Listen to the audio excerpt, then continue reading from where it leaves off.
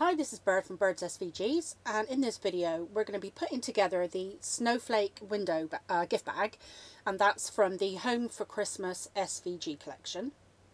So first of all, we're going to be putting the window together to go on the front of our gift bag, and I have chosen for my middle layer to be cut out of vellum, but it's completely up to you. You can use acetate if you'd like your window to be clear, but I thought it might be nice to use vellum to give a kind of like winter frosty look.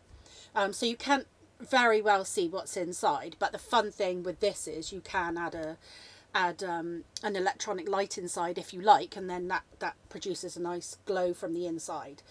So it's up to you. You could even use pattern paper for this middle layer to go behind your snowflake layer, so the choice is yours.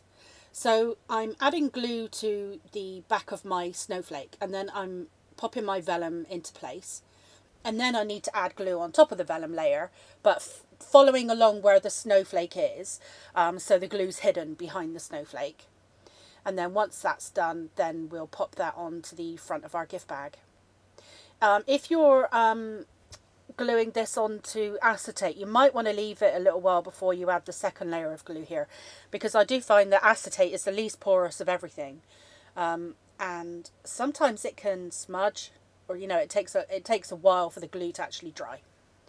But this vellum seemed to take quite well, so I moved straight on to attaching it to my bag. So it's a little tricky for me to see here because I can't really look straight over my project with the camera above me.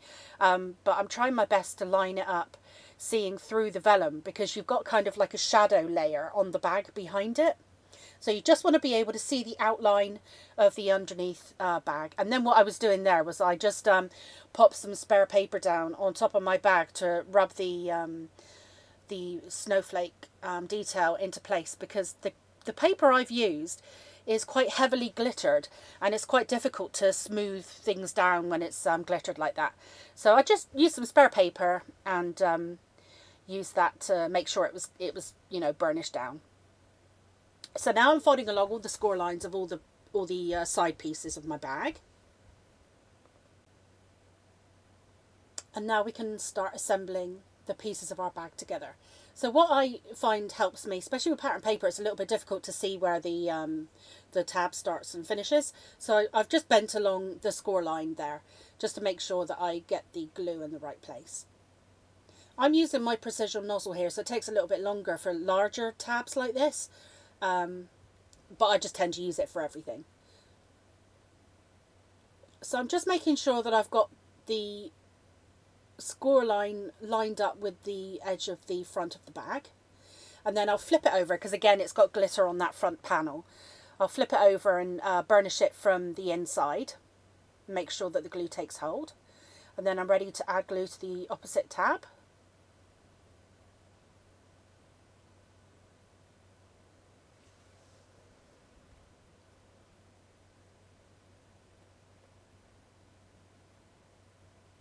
And then we'll start putting the back into place. Again, we'll line up the score line with the edge of the back of the bag, and making sure that the top and bottom are flush. And then I'm flipping it over and putting some pressure from the inside so I don't disturb the glitter on the front. And then I'll put my last side in place. And this is actually, I think, the largest bag I've done so far. It's over 11 inches tall and 11 inches wide.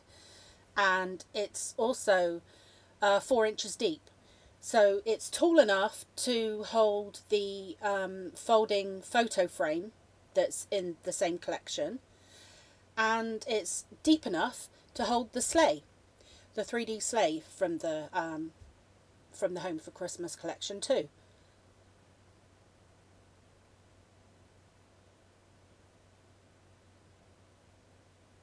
Okay, now I'm going to fold this side over to add my glue.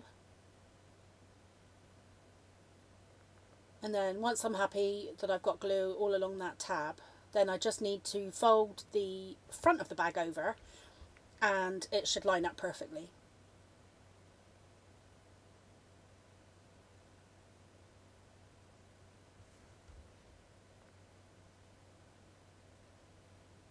So once I'm happy that the score line is lined up with the side of the front, and I'm just going to flip the bag over and then put my hand inside and push against my desk, add some pressure, and then that's our bag taken shape.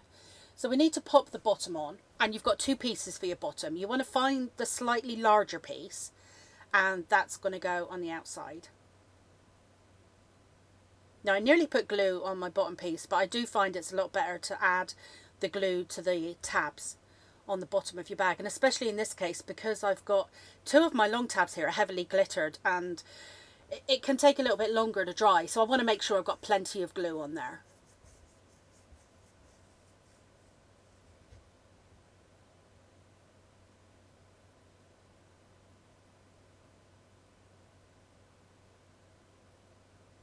And onto my last tab.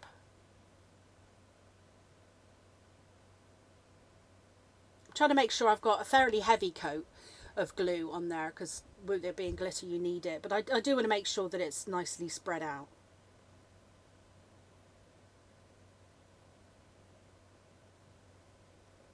Now when you pop your top on, you just need to wiggle your bag around a bit and make sure that it kind of lines up. I've just laid it down on the table to get it kind of squarer. Now I tried to reach in my bag, and like I said, with sitting down at my desk, I couldn't actually reach into the bottom of my bag. It really is quite big. So I just got a bone folder and I put some pressure along all of the tabs around the edge, and just to make sure that they were, you know, down as well as I could get them. Now this is your internal piece, so this is the slightly smaller piece, and I'm adding glue to, well, pretty much the whole area, because I not only want it to glue to the tabs, but I want it to glue to the middle as well.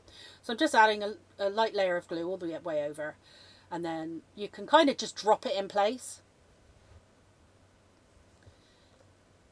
And then I'm just going to grab my bone folder again and add some pressure from the inside.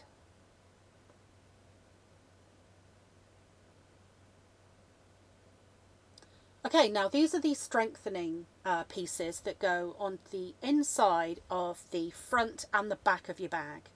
And this reinforces the top edge of your bag and the areas where you're going to thread your cord or your ribbon or your thread, whatever it is that you decided to use. I actually use some glitter ribbon on my bag. So I'm just lining that up with the top edge of the bag and making sure that the holes are in place. I mean, either way, it will line up. You can use the holes or the top edge of the bag. And I'm going to do the same with the other side.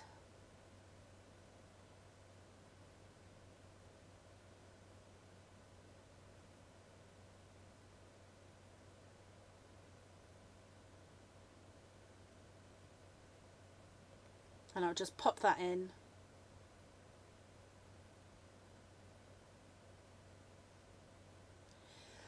And that's the bag complete, and all I'll need to do now is add my ribbon and pop a knot on the inside.